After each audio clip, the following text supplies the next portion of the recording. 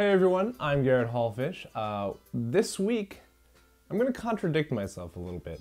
Now, a couple weeks ago, I brought up a topic saying how there was too much nostalgia going on right now.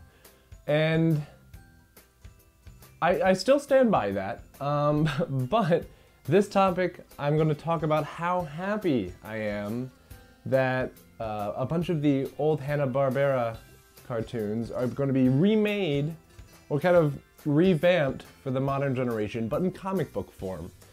And there's a very good distinction between what I was talking about a few weeks ago, and now, and that these are being made into comic books. And I think that's great because comic books are a place where you can really explore and really expand a franchise, because you don't have the multi-million dollars that are going into these movies, these TV shows.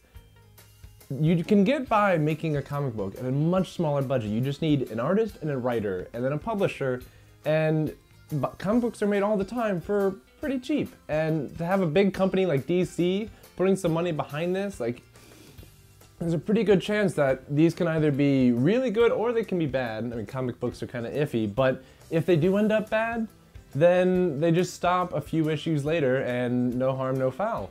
But if they end up being great, then you have a whole new franchise to enjoy and grow up with. So, of course, the comic books I'm talking about are the Scooby Apocalypse. That's probably the one that most people are upset with, just because the art is so different. But I think it's actually really cool to take what was simply like chasing monsters as kids to turn it into like an actual kind of sci-fi comic. Like that could be a really fun idea. And so I'd love to see them explore that and see what sets this apart from the Scooby-Doo of yesteryear. We've also got Wacky Raceland, which I think is perfect because the guy who's helping create that is the same guy who did Mad Max Fury Road, and that just seems like a perfect fit. I mean, why not make what was already a car racing thing and make it into kind of a post-apocalyptic kind of war car thing? Like, that could be really cool, because how many of us actually watched wacky races growing up? I don't know. Then we've also got the Flintstones, which admittedly is a pretty simple one, but as I'll talk about later, Archie did a great revamping where it's just a nice change in tone, a little bit change in tone, kind of just more modern jokes, different art style, and that's okay by me. We've also got Future Quest, which is probably one of the most ambitious from them. Basically, think of if the Hanna-Barbera universe was like Marvel, and this is basically their Avengers. They're taking all of the rest of our cartoons, so you've got Space Ghost, you've got Johnny Quest, you've got all these other franchises that are getting mashed up into one kind of team, and they're just gonna be fighting, like it's fighting evil, and doing crazy all sorts of things. So that could be a really epic comic. So all of these, I am completely okay with being made into, and frankly, I am biased because with comic books, I think comic books are almost entirely based on nostalgia these days. And I want to explain to you a great example of where this sort of thing has already happened, and that's with the Archie comics. Now, Archie comics, you may not have known that they are still around and still making many new ones. A lot of us, like I myself, grew up and my mom would grab it from the conveyor belt at the shopping center. You just grab it because it was like $1, and it would just be all these random collection of Archie comics, and I loved it. I absorbed it. But that's like 50s America, and so what's great is so Archie just had a huge revamping, and that's fantastic because they brought in Mark Waid, who's a fantastic writer, and they just made it more modern. He has a more modern look, so kids can grow up and appeal to him again. They've brought in more relevant stories, so like they have cell phones, they have more modern cars, they have all the same sort of things, but it doesn't feel like this like 50s suburban America. It feels like Suburban America Today, and so far it's been really good and really funny, and I've really enjoyed it. They've also, alongside Archie, have Jughead, which is fantastic. It's the same artist who does The Unbeatable Squirrel Girl, so if you like that art style, which I actually really do, it has a character to it, then you should enjoy this. But it's great because it's the regular Archie story, I mean not the same one that's coinciding, but from Jughead's perspective. And Jughead is such a great character, and with this you've been able to explore more, and it's become like this surreal kind of comic because you'll just daydream and you'll end up fighting space monsters or doing secret missions. And that's a really fun twist to what could have been a boring comic. Then they also have their spin-off series, which have been great. For those of you who don't know, Archie has been doing spin-offs for a long time. I mean, most famously, there's Archie Meets the Punisher. And it's just one of those things where, like, why are they doing it? Just to have fun, to play around with that universe. They've also, from 1991, they also had Archie Meets the Teenage Mutant Ninja Turtles. And once again, it's just bringing two completely different universes, putting them together, and just having fun with it. So more recently, they've had Archie Meets Kiss, which I actually haven't read at all. I'm not a huge fan of Kiss, but it just looks crazy.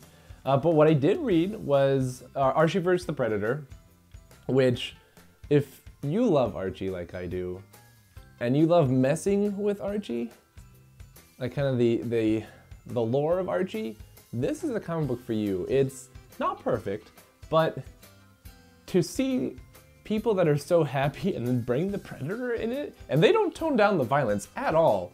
It is a very violent comic, but it's just so happy looking because of the art style that you can't help but enjoy reading it.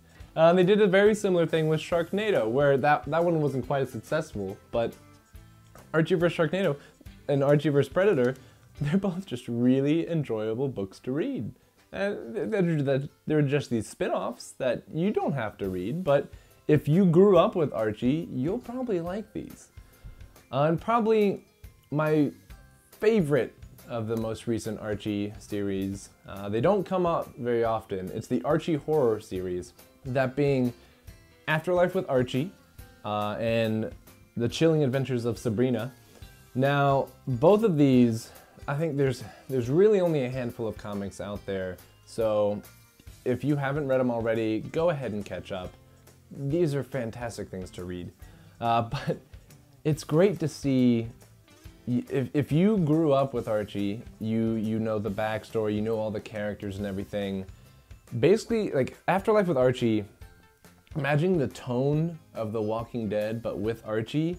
And I actually think this is better than The Walking Dead, just because I know all these characters, and they mess with it. So there's these two characters that are twins, and they mess with kind of what people might have thought in the back of their mind about these twins, but bring it to the foreground. And just those sort of elements make it such a happy but so depressing story that I really think you would all enjoy. And then Sabrina, if you grew up with Sabrina the Teenage Witch, which was very lighthearted, this is not at all lighthearted. She really gets into dark magic, and there's a lot of messed up stuff that happens there. And both these work together to just give you these really chilling tales. And I think for any Archie fan from yesteryear, you guys should read these things. And so with that, that's it for this week. Please let me know what you think of the new sort of studio space. We're kind of still moving things around, so we might tweak some things. But let me know if you do read Archie comics, or you do read any sort of comics. Let me know if you're excited for these new DC comics from the Hanna-Barbera era. And just let me know. And so if you can, please like us on Facebook. You can find it in the description below. You can also find us on Twitter at NerdMuchCom. I'd like to thank you all for joining us this week. See you next time.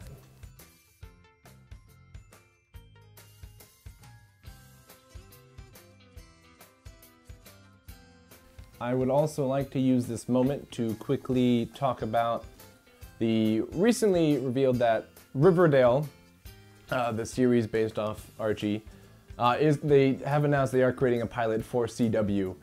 Now, CW has definitely stepped up their game in more recent memory because of Legends of Tomorrow, Arrow, and The Flash.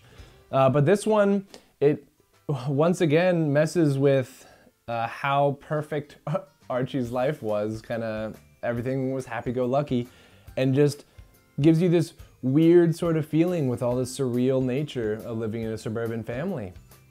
And if you think that this could be better, which it could, but I really enjoyed growing up in the 90s. They had, in 99, they had Archie's Weird Mysteries, which was a great Saturday morning cartoon where literally it was just Archie and his friends, and they were basically like the Ghostbusters. They were solving mysteries. It was almost like another Scooby-Doo, but it was fantastic. There were aliens, there were monsters. It was legit.